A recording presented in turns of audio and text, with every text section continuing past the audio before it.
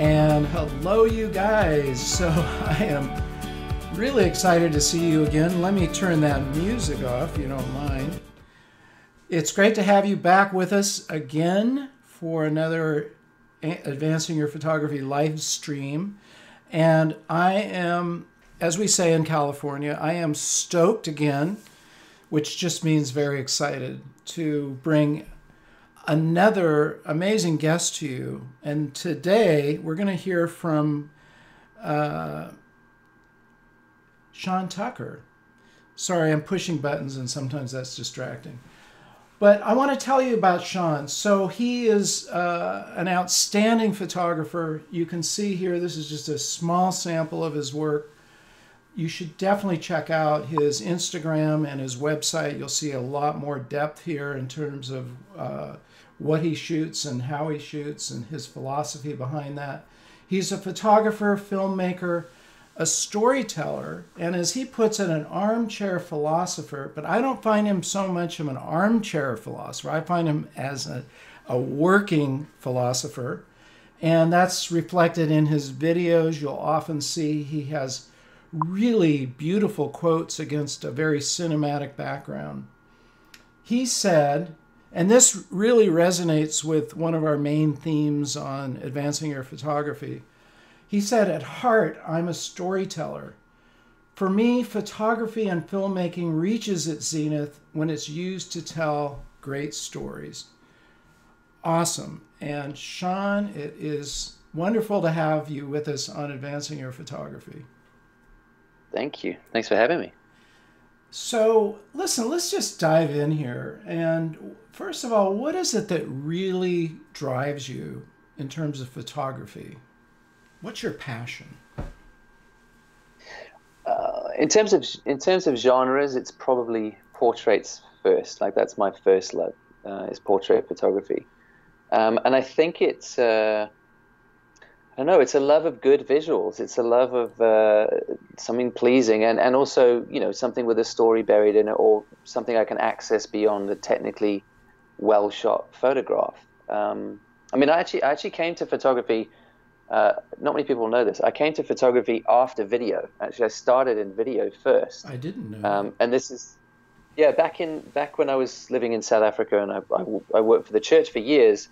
I left the church, but while I was working for the church, I was doing work on the side to try and bring in a little bit of extra money because no surprise, they don't pay incredibly well. So I needed to sort of subsidize my income somehow, and ended up just doing videos for corporates and training videos. And that's how I even once had to do a training video for an abattoir, which was quite an experience. Wow. And started doing videos on youth camps as well, like in sort of capturing kids hanging out for the weekend and cutting DVDs that they could take home as well and remember the time. So that's where it began, and I really got into then starting to shoot little vignettes around the city for myself, just with B-roll. I think I picked up the original Canon 550D and a 50mm prime and started running around just with that and just getting like really nice, sort of trying to make it as cinematic as possible. And then photography happened more when I left the church and sort of had to work out how was I going to make or start a new career. And I was about 30 years old at the time. So I had to work out, okay, how am I going to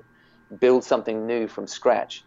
And someone had said to me, well, you know, you already love taking photographs and making films, so why don't you try and make that a job?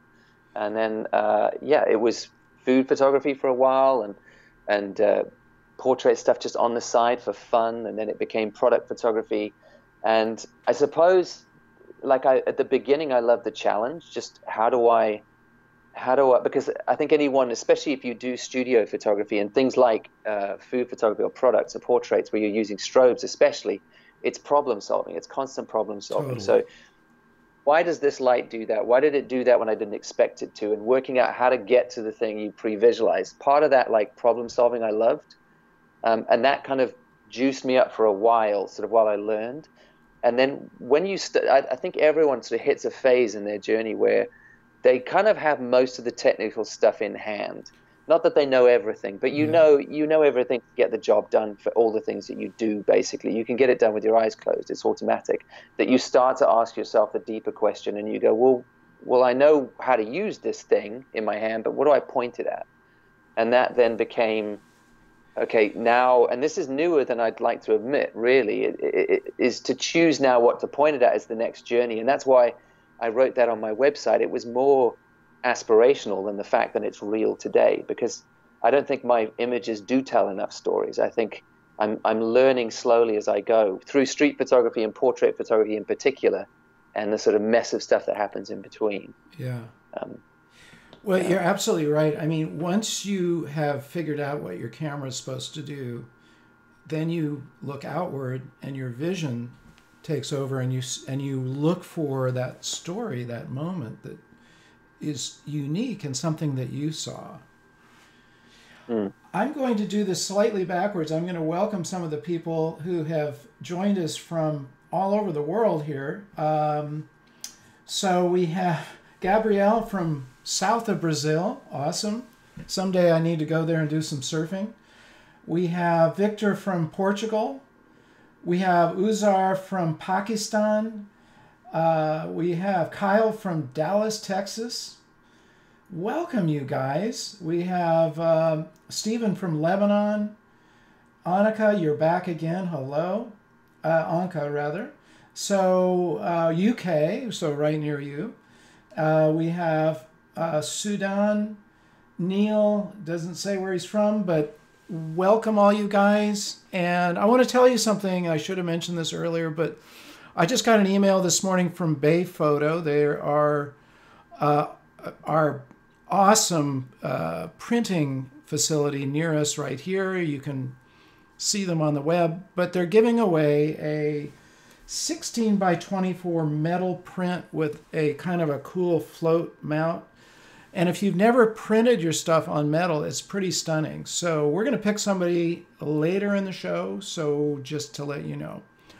Okay, Sean, so let's look at your method and what you do. So you kind of gave us an insight into this, but what are some of the key points that you use every time you pick up a camera, or even before you pick up a camera?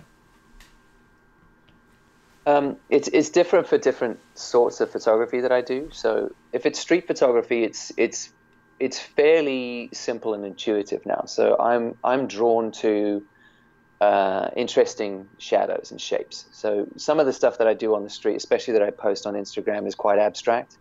And I'll walk, and I have to have good light for that sort of photography. So I know when the light is good, it's coming up in the weather, that those are the days I'm going to be out trying to get that sort of stuff. And I've actually got here, hang on a second. Oh yeah. This is the little camera I use for my street photography. What is that? It's a little Ricoh GR. Oh wow. Ricoh GR3. So it's basically just a little point and shoot. But it's the images out of it are incredibly sharp, and it's a 28mm equivalent. And I just like how low key it is, because I'm a coward on the street. I don't want to annoy anybody. I don't want to stress anyone out that I'm taking photographs, and that's why I like that 28mm, so I can shoot the space rather than individuals. Right. So that I am sort of photographing interesting light and shadow, and if someone's there, they've walked into the shot. I'm here waiting because I'm fishing, so I like the space, I like what's going on. And if someone walks through and is in my photograph, you can get upset with me and say, did you take my photograph? But most people just go, I'm really sorry I walked into your photograph. So there's more an apology than a confrontation. So that all that sort of stuff is helpful. And I just walk, I walk as far as I can, as fast as I can, picking off things. And sometimes it's just to take a little visual note of something that's interesting, but the light's not quite right. Then I can come back there on another day. So it's also this like cataloging idea of remembering spaces and what light's doing. Whereas portrait photography for me is totally different. That is, different cameras, it's lights, it's the rest of it. And it has to be pre-visualized for me as much as possible. So I will often create a mood board for a project that I've got coming up, and I know exactly what I want to get. Whereas the street photography side is whatever I see is what I get, and I'm leaving it to chance. The portrait stuff is I'm going to control, making sure I have the right subject, the right lights, the right outfit, the right coloring, everything in the shot the way that I want it to be. So it's kind of the reverse. Yeah. On both ends for me. Yeah. Speaking of portraits, tell us about these portraits behind you here. these are, I actually did a video on these guys as well, and sort of the making behind these portraits, also the mood board I collected for them as well. They are three of my mentors through the years. I grew up, my dad left when I was quite young, about 4 years old. And I think, you know, growing up as a kid and as a teenager, you're always looking for those people who'd step in the gap somehow and father you in small ways, even though it's not their job. And these are three of the people who did that for me. So, and they actually came. There's an interesting story with them because I had, if you go, it's probably on my website, and there's also a video on it where I went to Namibia and I took portraits with the Himba tribe. And I did that at a stage where I was looking at beautiful work from Steve McCurry and Salgado and people who would go around the world and find beautiful, interesting people and stories and take those photographs. And I thought, I need to try that and experience that and see if it's the way to go. And I took the photographs, and I wasn't unhappy with them. You know, they were fine. I came back and I decided to print them nice and big. In fact, I've got them on the wall this side. Oh yeah. So that's three of them printed there. Yeah. Amazing. And I took the images to Genesis Imaging here in London, who print a lot of the Magnum photographers here for exhibitions. And the head guy there, the creative director there is a guy named Alex, and he said to me when he was printing these images off, he said, "These are really good. These are technically really good, but I don't care about them," which was, you know, like, oh, that's rough. Yeah. But he was very kind about it. He said it's not that you know the photographs aren't well taken, and I'm not criticizing your photography at all. It's that I don't feel your connection with this at all. I feel like you traveled around the world, you took technically competent pictures of very interesting looking people, and that's it. There's no story here that connects to you. And I thought, wow, that's a good challenge. So that's where these came about. The next trip I took was to go back to South Africa and to contact these three guys and say, can I just come, and it will take 10 minutes. I'd just like to shoot an incredibly simple portrait, just black background, one light, and see what this does for me. And I sort of documented that trip a little bit as well, that experience.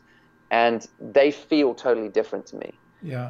They feel like, even though the people in them aren't as, you know, startling and stunning in terms of, you know, their appearance, and the photographs are much more simply lit and even edited, they feel like stronger work. And I think some of that might be because of my connection to them. So that's why portrait-wise for me, and I've got a couple of portrait projects lined up now, which are connected to my story deliberately so, even if just tangentially, because I feel that makes stronger work, at least in my case. I want to ask you about that. But first of all, how did you light that? What was the light source? Was it a softbox or? Yeah, it's for this, it's a Lencata 80 centimeter 16 pole beauty dish. So it's a collapsible beauty dish with a white interior. It's got two interior diffusion panels and baffles, and it's got a grid as well. So I shot these with the diffusion and the grid, so I could keep the light off the background. And it's just traditional Rembrandt, 45 degrees, and fire away. Do you have an image or a video of that somewhere that we could attach? Yeah. Okay, that would be great. Yeah. On my channel, if you go, there's a video with the thumbnails mentors, and that's the one. You'll see it. Let's definitely check that out. Well, you covered a lot of ground there, and I want to just sort of respond to a couple of things you said. First of all, yesterday I invited Steve McCurry. We'll see if he. I had a shoot scheduled with him, and unfortunately, at the last minute, he had his publisher coming in from Italy, so we had to reschedule it. So he has been scheduled, but that was a long time ago, so I'm trying to get him on the show. His photography is amazing. But you mentioned a lot of things, and one of them is, you know, we were talking about this before, it's just being true to your own voice. Yeah. And I think having that connection is really a key factor. What do you think the difference was? I mean, obviously you know these three guys behind you, but was there something more like philosophical within you that made a big difference in terms of having that connection?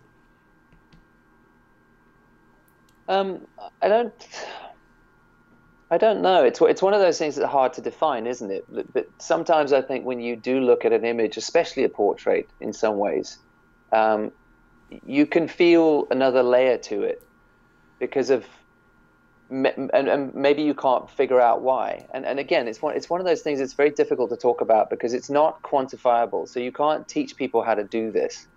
I don't think. I think the most you can do is for any portrait you shoot to try and get an honest moment, a chink in the armor with whoever you're shooting, Yeah. where they're giving you something. I mean, I've talked about this in videos before, but I think it's it's to get that unguarded moment, that because everyone who sits down for a portrait, and especially models and actors, it's very hard to get an honest portrait of them because they're so practiced at giving you exactly what they want to give you and what they want you to see.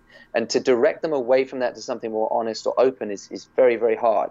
It's often easier to get an honest moment with someone who isn't used to being photographed and is unprepared for that. Right. So it's conversation, and it's drawing somebody out and waiting for that moment where they drop their guard slightly. And that could be in a gesture or an expression, and it could be something that you don't know why.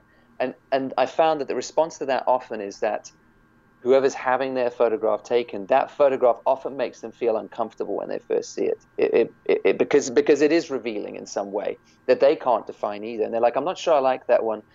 And I have to try and talk them into taking that portrait usually. And my challenge to them is, I know you might not like this, but I think this is more you. Go show this to your friends and family and see what they say about it, and believe them if they tell you this is more you. And if I can talk them into taking that one, those are the ones they'll thank me in a year's time for, but not on the day, because it felt a little bit more revealing. So it's those kind of things, and I think you can feel that in a portrait. And I think with these, the reason I could do that more is because I know them, because we have history and we have story together, that while I'm talking to them and taking those photographs, I one, know instantly when their guard's down because I know who they are and I know them as people. And two, I know how to recognize. It's even in just talking about our collective stories together and where we connect, that you can almost manufacture that guard coming down by bringing up something that you've experienced together that bonds you, that they go, oh yeah, that. And there's something in that dropping down that if you can catch those moments, again, like I don't believe that everyone who looks at those images go, oh, I can feel that. But I think some can and some do, and it's worth shooting for, even if it's not something scientific that I can point to and test every time, and it's not something everyone will experience when they look at them. It's still a target for me. You know, and looking at two great portrait photographers, one, Richard Avedon, who was actually an inspiration for the second one I was going to mention, Annie Leibovitz. And Annie definitely doesn't try to, she even mentions this, she doesn't try to put her subject at ease. In fact, she's trying to dig that emotion. And like you said, she's photographing people who are usually very used to being on camera and have a certain way of projecting and maybe a big smile. And if you look at her photographs, nobody's smiling. She's trying to get under the skin, under the surface. Richard Avedon did this in a very different way. And from what I understand, he was much more of a director when it came to the photograph. Whereas Annie Leibovitz definitely does, from what I've heard, I haven't been with her on a shoot, but my understanding is she isn't really so much of a director. She obviously she sets up the environment, but then waits for that moment. So there are two different approaches. But I think you're right, trying to get past that surface.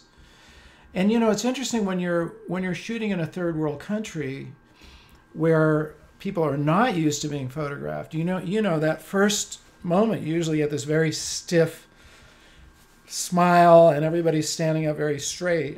And the trick is, how do you get past that? And so what I found worked was I would just keep shooting, but I wouldn't have the camera to my face. So I'm carrying on a conversation and they're not aware that I'm being a photographer. I'm just somebody talking with them. And then I get the moments that I was really looking for. I mean, one of Annie's favorite shots for me is the shot of her mom, the portrait of her mom. Oh, yeah. That's her which I mean, favorite photograph, she said. Yeah. which her mom doesn't like because it is too revealing for her mom. She's uncomfortable with it. It makes her look too old, she says. And it's like, but you know when you look at that photograph, it's special, even if you don't know Annie or her mom, because there is that more to it, you know. And one thing about Annie is she photographs constantly. I mean, constantly. In environments I would never bring a camera. But she always has a camera with her. She said her favorite camera now is, she's just transitioned into, you know, she had various different point and shoots and whatnot, but she said, look, we're all carrying around the iPhone, so that's what she shoots with when she's not using her Canon or whatever.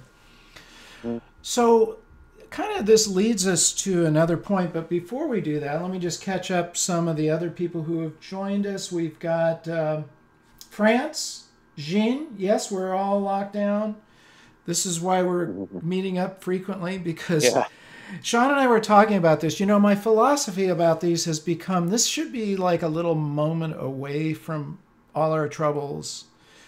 And, you know, photography as a form of creativity is an antidote to a virus. Is very destructive. And of course, it's very destructive through our culture. So the antidote to that is creativity.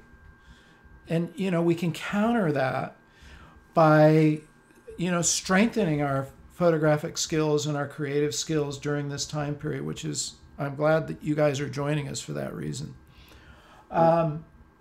So yes, we have Toronto, another person from Brazil. Let's dive into, this is a question that just popped up. I'm going to ask you, do you believe that there's a link between one's faith and one's photographic styling? Yes, but I think it's more complicated than that. I think it's I think your faith, or even lack of faith, or your philosophy about how you see it will shape how you see the world, all that stuff, and what you believe about different things, and what you believe about people in particular. And I think that will lead you to particular subjects rather than others, and it might even lead you to tell stories from different angles than it would. So, I mean, something as deep as, and again, I'm careful with the word faith, because I understand that, you know, people don't like that and don't think of themselves as religious at all. You will have a worldview, and I think that's the important thing, is just taking that into account and owning it as well. If you've come to that over the course of your life and believe this is the way life, the universe, and everything works, to say, well, I now want to express this in the work that I do. I want my voice to come out, and I want to show you the way that I see things, and holding it loosely in case you're wrong, and adapting the whole time and growing and all that good stuff. But yeah, I think yeah, absolutely. And if it doesn't, I think you're not digging deep enough. I think it should. I think the way that you see the world should come out in the stuff that you make. Yeah. You know, maybe philosophy is an easier way to put it, because I find the more I photograph, the more I'm also in touch with my own philosophy. Like, what is it? Like you were saying, you know, we were talking about this before. It's like being true to your own voice. If you try to photograph, I mean, look, it's great to look at other photographers for inspiration. I totally encourage that. I do that all the time. Yep. But having been inspired, you still have your own voice. And I think it becomes part of your philosophy as well. A good example of that is Ansel Adams. So he actually used his voice as a photographer to help protect the environment. Not everybody could travel to Yosemite and see its beauty, but because they could look at his photographs, he helped to encourage the establishment of other parks, not only in the United States, but around the world. So he used his voice to help communicate the message of, look, this is beauty that we've got to make sure doesn't get messed up. Let's keep it. And other photographers have used their voice in many different ways, you know, socially, politically, and so forth. And that obviously comes from a very, very a deep philosophy that they're carrying forward with their photography. There's no doubt about that. It's like Salgado with his Workers series. You know, Yes. that's what he saw and that's what he cared about. So he went and he took photos and he showed us that because that's important to him and should be important to us. And he wasn't heavy-handed with it. He wasn't preachy with it. He just showed us. And Yes. I think that's masterful. If you can ride that line, I think it's really that's the gold standard for me. Yeah. Exactly. Cartier-Bresson is a great example of just giving us a glimpse into the time. And you know, we forget that you look at his work and it's like, of course it's a beautiful photograph because look at the cars are so old and the people are dressed, you know, but at the time he was taking those photographs, that was modern life. Just like like we're walking around every single day in an environment that's unique to us or whatever it is we're seeing. In fact, somebody brought this up the other day, you know, okay, we're in this lockdown mode, but you know, you can go out, I'm sure, like at least here, even though we're in the, you know, shelter in place mode, we can still walk and go out and do things out of necessity. And you can certainly bring your camera with you and capture life as it is right now in 2020. That's a moment that may live on forever. And that's another obligation or duty or responsibility that we have as photographers is capturing those moments. Yeah, I mean, I've sort of given a bit of the flip side of that here, though. I know because we're on a bit of a stricter lockdown, so I've been careful to sort of warn people here. I think in terms of, like you say, it's great to go out when you're going out anyway for something to take a camera. Yeah. But I'm also worried that some photographers are using it as an excuse and saying it's my responsibility to go into the center of London and take photographs. I think it's always a good thing just to put out and say that I think it's the photojournalist's responsibility and those with commissions from newspapers to do that, and the rest of us should just limit it to our movements that are essential anyway. Like the only thing I've done since this has started was yesterday, and it's the first time I left the house in 5 days, was to go for some exercise and go for a walk for an hour, and I just walked around our streets here, and all the kids have been painting rainbows and putting them up in the windows here and facing them into the street, which is lovely. So I took those on my little Ricoh in my pocket as I walked around and made a little story that I posted afterwards. And of course the temptation is, I could make this a much better story if I spend a couple more hours out here. I could send it to magazines. I could make a big name for myself. And I don't think it's the time for that. And I think we have to be like a little bit responsible about like letting the photojournalists who are commissioned do their job and us just limiting it to those essential trips. Yeah. Agreed. I've had so many questions about this. I just think it's such a good thing to say because I think a lot of people are trying to use that excuse, you know. I think you're right. And we do have a responsibility for the reason why we are locked down is to prevent the spread. And that's very important, obviously.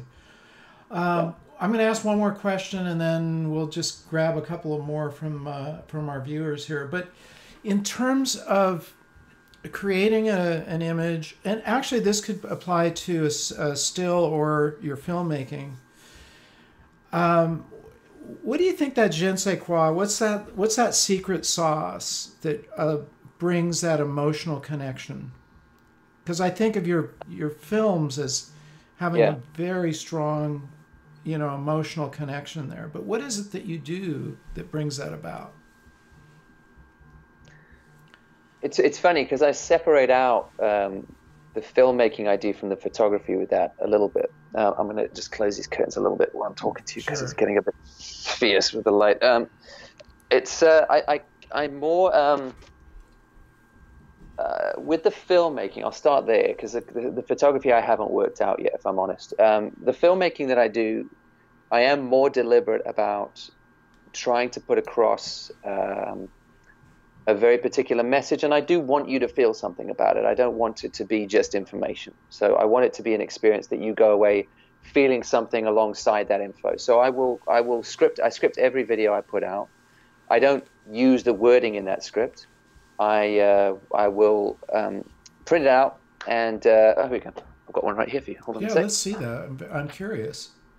So this is one that I'm going to be filming tomorrow that will go out next weekend, and this is it's just in sections like this. And basically, what I'll do is I will take a section and I'll read it once and I'll put it down, and then I'll say it to camera 3 times, and then I'll just pick the best one afterwards. And the point isn't to remember the wording. The point is to just remember the flow. And the reason I write a script is not for the wording. It's to make sure that if I'm going to ask you to sit and listen to me ramble on for 20 minutes, I've got enough stuff to hold your attention and it's worth your time. So I do that for me, and I do it in exactly the same way I would have prepared a sermon when I worked as a pastor in a church. It's exactly the same methodology for me. It's an intro. It's 3 points I want to lead you through, and a benediction. I literally call it that. I call it that in the script because I want it to be like a well-wishing, Wow. I wish for you that you now go out and you try this thing, and it would improve your photography, and you'd think about this thing. It would help you in your creative journey. So I try and tie it up with me wishing you well to take this thing that I've given you in this video, and it improves your life even in a little way. And I try and say that in some form as well. So all those things to say, when I then layer on B-roll, which I want to let breathe, that's what this video is about, actually, that's coming out in a week, is letting the shots breathe a bit more than your average YouTube channel. Nice. Making sure that I can tie it in with some quotes from other people who've said similar things to say, I'm not in this on my own. Here are greater people than me who've said something similar to ground it a little bit. And also, the most important thing is the right music choice. I mean, that's everything for me. And that's often it can take me 2 hours to find the right track for a video, because I can hear something I like, and I know sort of what I'm looking for. But if I pull it in and I start to cut it and I realize, no, this is not the feel of this doesn't match the feel of this, and I need to go back again. And of course, I need to start from scratch, because you have to time those cuts to that music to make it all sync together. So all those elements, I am being very deliberate about communicating a message to you in a way that I want you to feel something, because you'll remember it better if you feel something alongside it. With the photography, it's different. I don't think yet that I am a good enough photographer to do that, is the truth. I think I'm learning, and I think that it will come out when I start shooting longer term projects, when I sort of sink myself into portrait projects about a specific group of people, or I go out somewhere and I tell a photo story for a period of time. Sequencing those and putting those out together, I think that's where that will come out for me more. At the moment, I don't think I'm very good at being deliberate about putting an emotional connection into an image that you're going to experience beyond the stuff I've talked about with these particular portraits. And this is a first step for me. This isn't even like, this happened 2 years ago. So this is early stuff, and I'm still learning how to do that in the photography space. Sean, I think you've said something without saying it that is actually very powerful and very important, and that is to kind of acknowledge that you're learning, even though you're a very accomplished photographer. And I think that's really important. The moment we sort of think, oh, I've got it, this is who I am, and we're never moving forward by learning something, that's when it stops, right? The magic stops right there. So that's fantastic. We're going to take a couple of questions. So here's one about street photography. The question is, why do so many street photographs appear to be black and whites? What do you think?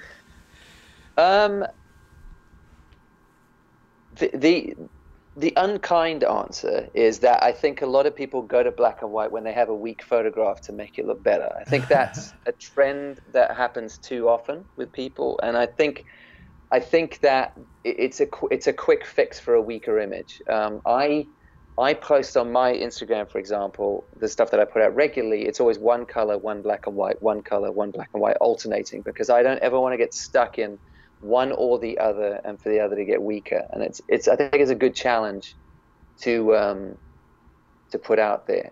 If you've decided that, and I mean, there are, like we've been talking about Salgado, I think obviously that's not the case in his case. That's a conscious choice, and he's journeyed far enough that we can go, well, it's not because he has a weak image, he's trying in black and white or shooting with Tri-X or what he happens to be doing. That's not the reason, but I think a lot of starter photographers are doing that, and I know I did that. I know I did that at the beginning because everything looks sexier in black and white. So we have to be careful about why we do that, and I think it is too often a trick to rescue it, especially amongst beginners, which is why you see so much of it. That's my guess, and it's as honest as I can be. It might not be kind, but I think it's true. I think you're right, and I'm guilty of that. You know, there's times where I look at it and I go, you know, here's my point of judgment, because I come from the black and white world of developing your own film and printing, and color meant you had to send it out to a lab. So I was pretty sparing in how many color photographs I took, because I didn't have the control, for one thing, the way I did in the darkroom. And to me, when I first went into the darkroom, that was a magical moment, because I'd been sending my film out to a drugstore, and it came back, these little tiny prints that were very muddy, low contrast. And then all of a sudden I took the same photograph and I printed it myself. I increased the contrast. I did whatever and it became a magical moment. So I'm very grounded in black and white, but my determination is, does this photograph, is there a message that is better told because of the color within it, or because it's black and white? It's more like a vision thing, because does it speak? If there's important color in it and that's part of its message, of course I'm going to leave it as a color photograph, but oftentimes that's not necessarily the case. So it becomes a black and white, and it's a conscious decision based on what I'm trying to tell my viewer. Yeah, I mean, it's exactly the same for me. If the color is important for some reason, or there's interesting color in it, it stays. If the shape is more interesting, or the light is more interesting, and the color's a distraction, it might go. It's that simple. It is more visual for me as well, I think, in terms of the decision, Exactly. Well, listen, Sean, this has been fantastic. One last point. Is there a tip that you'd like to leave our audience with that you feel like could be of particular importance for them in elevating or advancing their photography to the next level? I think for anyone doing this sort of thing and journeying, and I would assume, your audience is probably similar to my audience. It's a lot of people learning photography and sort of getting their stuff together, slowly journeying on, teaching themselves. It's to just keep going and be kind to yourself. And I think to focus on the images that you're making and not the camera in your hand as much as you possibly can. We all get kind of stuck in that early gear phase where we think that if we spend a lot of money or put cameras on credit cards we can't afford, it's going to take better photos for us. But taking your time to use the camera you already have and teach yourself how to frame well, how to expose well, all that kind of stuff, or how to tell a visual story well, you can do that with a phone. And I mean that. Like my Instagram, for the first half of my Instagram, it's all on my phone. And it's enough to teach yourself. If you can afford that camera, get that camera, but then stop thinking about cameras and start thinking about the images. Because the quicker you can get to that stage where you remind yourself that, you've learned enough technical stuff, it's now time to work out what to point this at, that's when photography, for me, really started to get exciting. So I think that's advice. It's definitely advice. I don't know if it's good advice. And that is really, really excellent advice. And it really resonates with our message on advancing your photography, because a camera is a tool, and there's many tools that we can pick up, but your vision is you, and it's your unique vision, the way you see things. So very important. Sean, thanks again for joining us on Advancing Your Photography to give us an inside look into your world. Really appreciate it. I'll ping you later, and again, thank you. We're going to look forward to, I'm really looking forward to that video that you mentioned. That's coming up next week. We'll send me a link so we can put it into the description. That would be awesome.